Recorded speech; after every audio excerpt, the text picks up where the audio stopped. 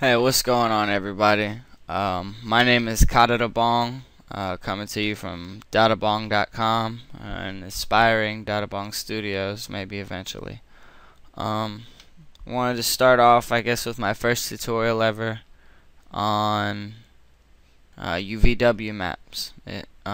Actually, just image maps in general, but I want to specify in on UVW maps.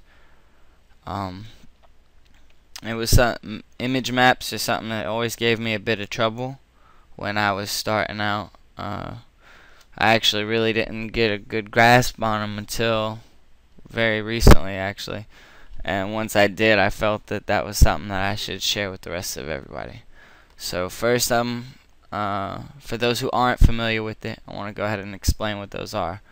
UVW maps are simple little images that are wrapped around a 3D model. The UVW corresponds with X, Y, and Z to wrap in all three dimensions around your model. This right here is actually a UVW map of a computer chip that I did, and I'll end up using that later on in the series. But in order to demonstrate UVW maps, I had to use UVW maps.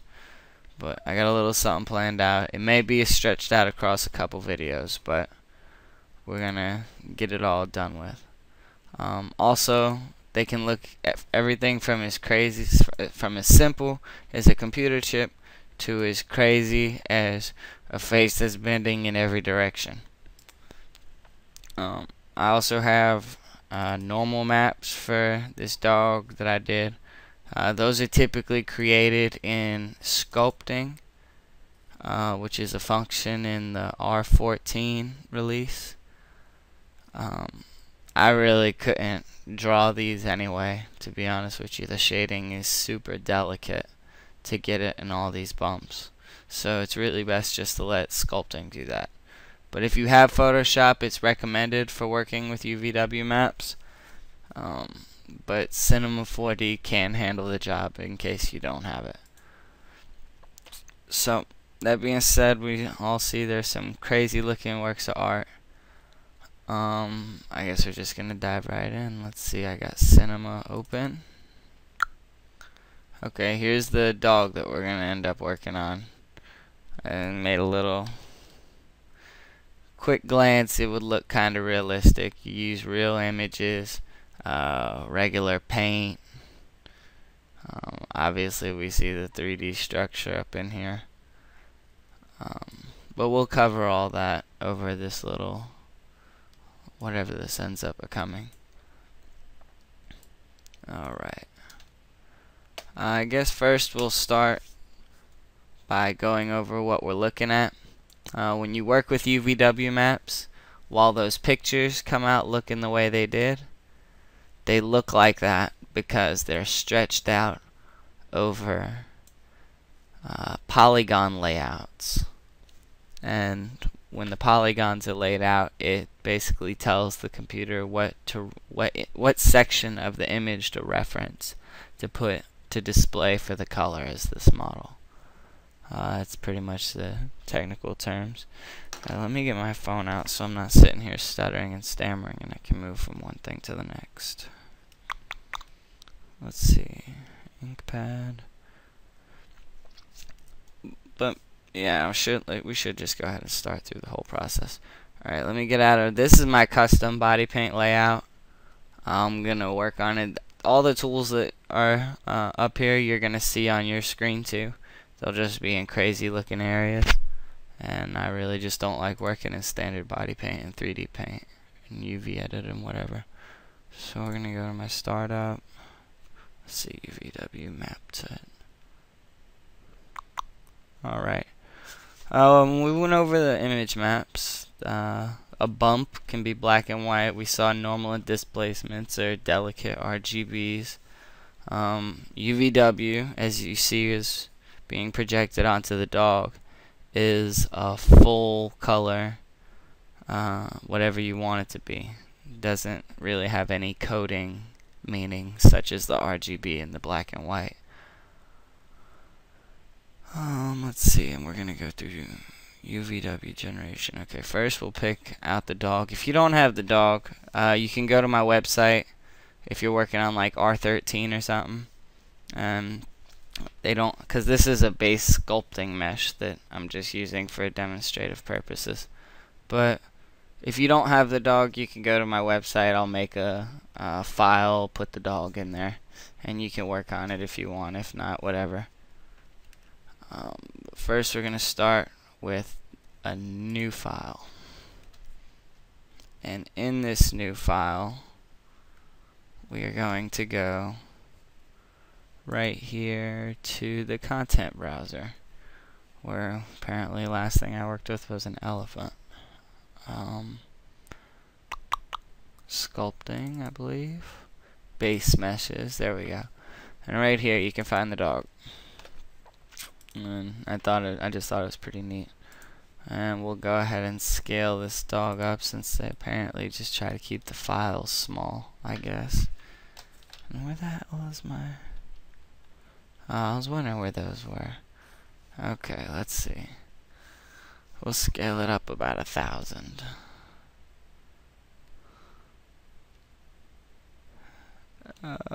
Okay, I can't snap. Cool. Alright.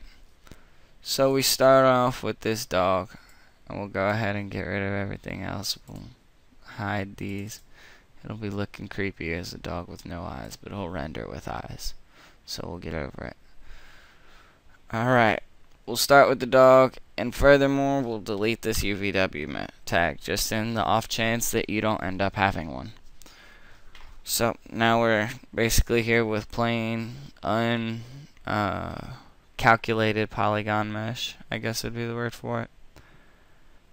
UVW generation. Simplest way that I've been able to find how to do it is you have to give it something to map over it first. So we'll go to create a material, and we'll just slap it right on that sucker. And you see it'll give a projection type of spherical. And later that'll really correlate with the how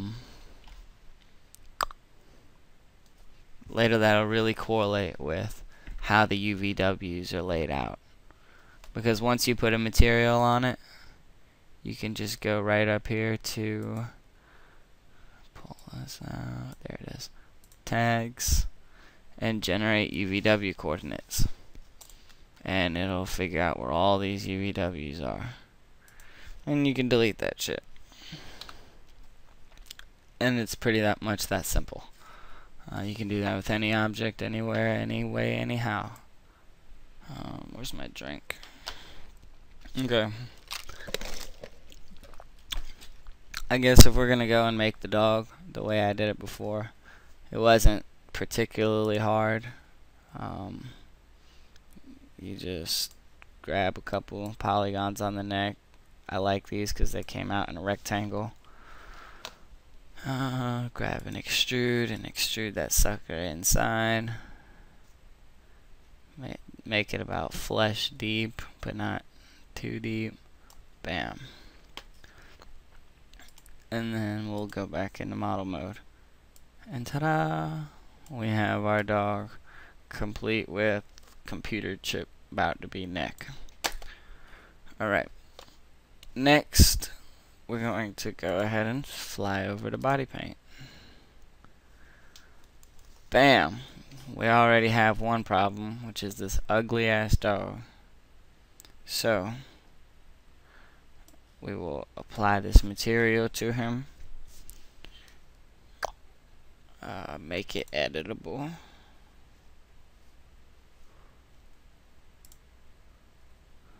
Let's see, how do we get to that again? Bingo. Okay. In order to change this, which you're gonna want to do pretty immediately, you're gonna want to be in the UV polygon edit mode, and you're gonna want to either select all of them or deselect all of them. Either way, it doesn't matter. So we're just gonna deselect them all, and then go over here, and you can change your projection type from these wild ones like spherical, cylinder, frontal, you see it's the same. You see it's the same projection here as it is right here. Flat, it's kind of whack, but a lot of people found use for that. I'm not gonna knock any of them, but personally I prefer to work in the optimal because I can rearrange them how I want.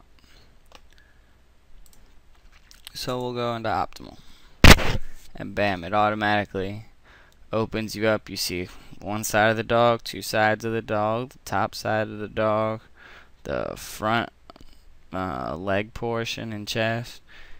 It's pretty simple. And if you ever needed to find any of them, all you have to do is just highlight whatever polygon it is you want to mess with, and it'll tell you exactly where it is.